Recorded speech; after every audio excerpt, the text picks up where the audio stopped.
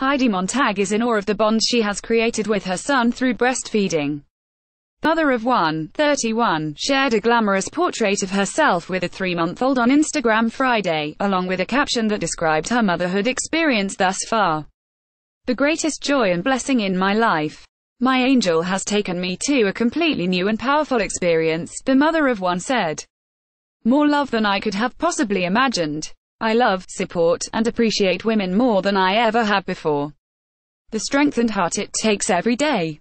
It has been more rewarding than I could have dreamed. God truly had made women to be extraordinary," the Hills alum concluded. And that same day, she tweeted, "I love breastfeeding.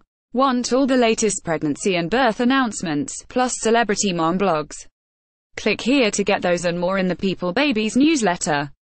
For more coverage, follow Our Babies magazine on Flipboard."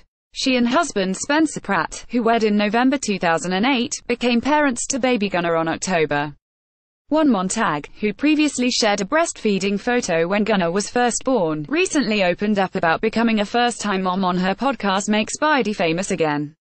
Related gallery, Heidi Pratt, Mindy Kaling. "I waited a long time to have kids and it was meant to be to have him." Also on Friday, Montag shared footage of the father-son bond while waiting for Gunnar's 4-month doctor's checkup on Instagram story. Back in November, Pratt admitted that he's quickly becoming one of those parents he swore not to become.